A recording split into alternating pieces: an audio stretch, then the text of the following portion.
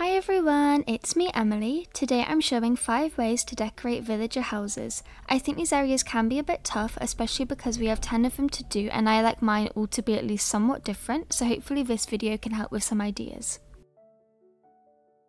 I'm going to use Poppy's home today, and the first idea I'd like to show is to place the house into its own secret little cove. This is nice because it separates the building into its own build and you can decorate this in any style you like. I'm creating some cliffs around her exterior. If you struggle with terraforming, I would say my best tip is that I think you can afford to be really bold. Especially with a cliff tool, you don't have to worry too much about making anything perfect. Just trust yourself and lay down some big sections of cliff, and then you can come back through afterwards and refine them to your liking. In terms of shape, I focused on keeping the edges fairly close to the home, and I kind of carved them in a way that left space for me to make a path through the centre. And I wanted to add some waterscaping. I just love having at least a little section of water on my cliffs, and I adjusted the pathing slightly because I decided to extend the waterfalls on my round cliff into this loop.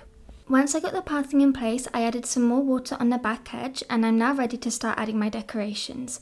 My island has quite a natural theme going, so most of the items I'm picking today fall into that, but this type of build can be easily adjusted for any aesthetic you're doing. It wasn't ideal, but I did have to get rescued by the rescue services. If you don't have a river right behind you, you could definitely just extend the cliffs back and then you'd have space to decorate. But yeah, as a note, if you ever get stuck like me, you could always call on the phone just to get dropped off somewhere else. I used some flowers, and of course glowing moss is just so pretty. I chose the curved streetlight to go right at her entrance, and then I just finished out with some more natural elements. And then this is how the final area looks. It's a really nice way to separate the house out a bit, so I hope you like it. For my next idea, I'm going to go really nice and simple, just making her a themed front yard, but I do have some tips for how I make this still feel really suited to my island. Firstly, I think the pathing plays a big role in the vibe the area will have. I went with brick because it matches the colour of her roof, but I would suggest considering which one would work best for you. In general, I feel the dirt path leans towards a more natural look. The sand will give you a beach or tropical feel, and then the different tiles and wooden planks can create different sections of towns or cities, so have a look at them all and you can just pick whichever one you like the best. I made this into a pretty big area, but I've done front gardens like this on previous islands that were way smaller. Some fencing will work really well to section this out into her own personal space, and that's especially effective if you're planning to put a few villager houses near each other and want them each to have their own section. For the decorations, I looked at her house, and because she has a red door and white tiling, I kept those as my colour theme and then let that inspire the items I chose. However, you can also do the furniture based on what your villagers like. For example, normal villagers might enjoy a garden to read in, whereas you could give the jock villagers a space to work out in. Also remember, if you have the Happy Home Paradise DLC, you can change villager exteriors so you can make the house suit your style a bit more. Here is a finished area. This is good if you need something that you can make easily for all 10 villagers, so I hope it helps. The next idea is going to be a community garden.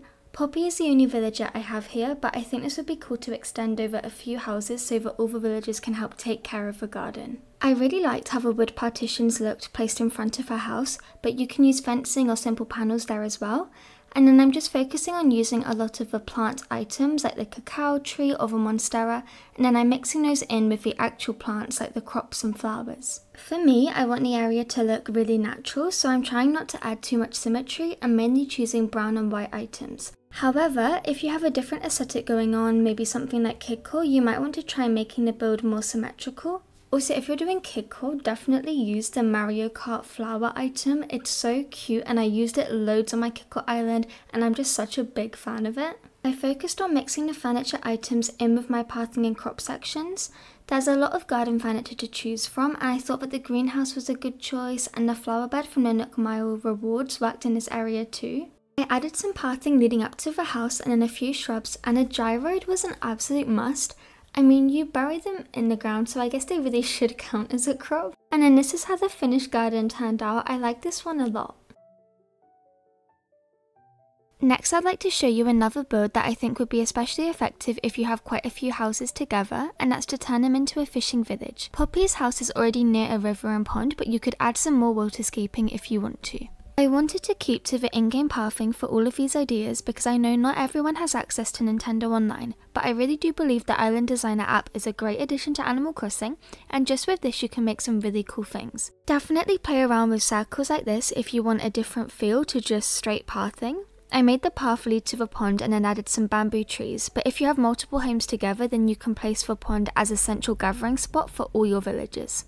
Now I'm coming through with my furniture. The concept I had in my head is you can make a village where everyone fishes for a living and then sells their catches, so I used market stalls, fishing rods, and then a lot of the actual fish from the game to decorate. One of my favourite details was the manhole cover. I had Cyrus customise it to have a boat design and it's super unique and fits the build really well. I also like how different fish have different containers because it means you can stack them to create more interesting shapes.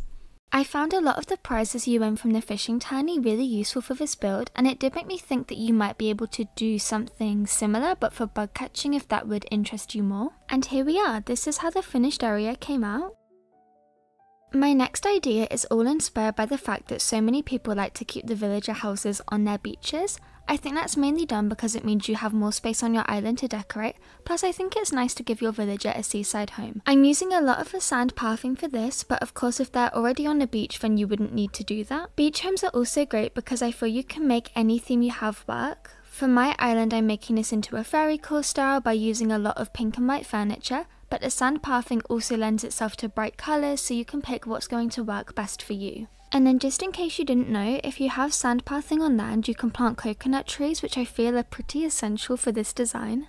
I gave her a lifeguard chair for safety and a surfboard that I got in Nook's Cranny. Then Poppy needs somewhere to come and relax, so a hammock under the shade of a palm tree would be perfect.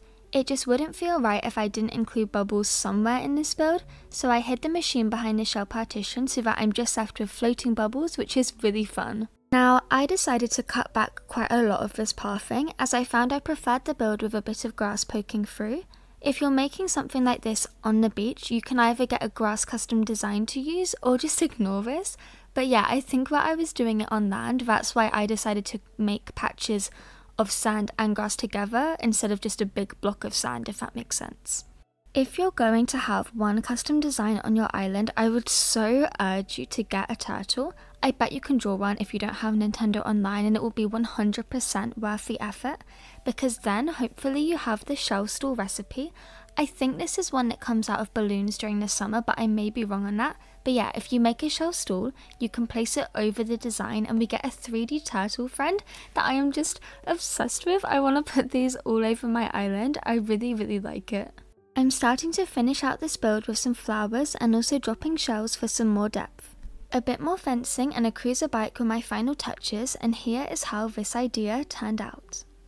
Okay, so those were my 5 villager house exterior ideas. I really hope they can give you some inspiration if you've been struggling. Let me know in the comments what other spaces you'd like ideas for, and whilst you're there, maybe give me a like and consider subscribing. With that, let me thank you all so much for watching, and I will see you all next time. Bye!